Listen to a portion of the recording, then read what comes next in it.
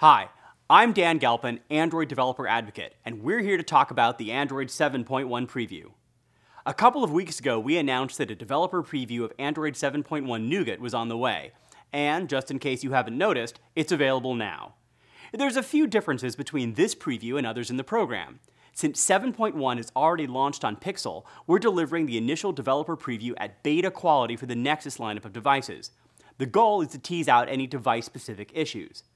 This means we've already finalized the new APIs as API level 25, and we've opened up publishing on Google Play for apps targeting the new API level, so you can update your apps as soon as you're ready. So, what's new? First of all, Android 7.1 features a few changes specific to the launcher. App shortcuts allow you to add both static and dynamic links to key actions within your app. Users simply long press your app's launcher icon to reveal the app's shortcuts, then tap on a shortcut to jump to the associated action. Each shortcut references an intent, each of which launches a specific action or task, and you can create a shortcut for any action that you can express as an intent. For example, you can create intents for sending a new text message, making a reservation, playing a video, continuing a game, loading a map location, and much more.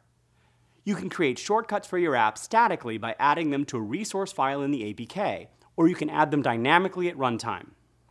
Static shortcuts are ideal for common actions, and dynamic shortcuts let you highlight actions based on users' preferences, behavior, location, and so on. You can offer up to 5 shortcuts in each of your apps.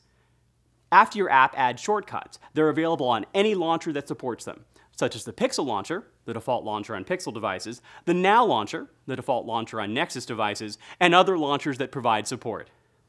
Any app can create shortcuts, and any launcher app can add support for shortcuts. Android 7.1 provides an API for apps to register shortcuts and launchers to read the registered shortcuts.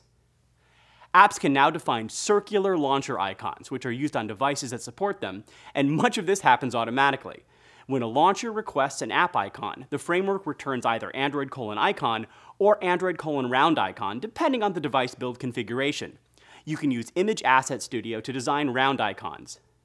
You can test your circular icons on a Google Pixel device, or by running the Android emulator with a Google API's emulator system image targeting API level 25. Something that feels related to the launcher is enhanced live wallpaper metadata. In addition to the existing metadata attributes such as label, description, and author, there are new attributes for a context URL and title to link users to more information about the wallpaper. This allows for a better, richer user experience when choosing live wallpapers. Another 7.1 feature makes stickers and other rich content available through soft keyboards, otherwise known as input method editors or IMEs. The 7.1 SDK includes the Commit Content API, which provides a universal way to send images and other rich content from an IME directly to a text editor in an app. The API is also available in the revision 25 version of the v13 support library.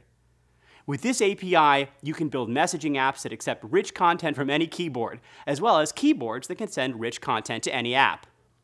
There are 2 other cool things in 7.1 that you might want to consider taking advantage of. The first of them is the Storage Manager intent.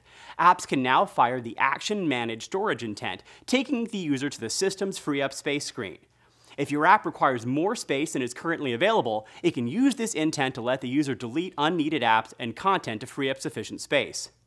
Another thing you can take advantage of in your app is checking to see if the device is running as the demo user, using the new User Manager is Demo User method. This allows your app to customize the starting experience to a potential customer. When running as a demo user, an app might provide more assistance to the user, or explain its features in more detail. There are a bunch of other features in 7.1, such as support for additional Android Wear densities and some important telephony features. Check the Android 7.1 page out on developer.android.com for all the details. If you are already enrolled in the Android beta program, then your eligible enrolled devices will get the Android 7.1 developer preview update right away. No action is needed on your part.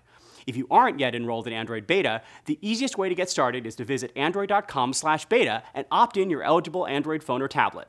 You'll soon receive this, and later, preview updates over the air. If you have an enrolled device and do not want to receive the update, just visit Android beta and unenroll the device. You can also download and flash this update manually.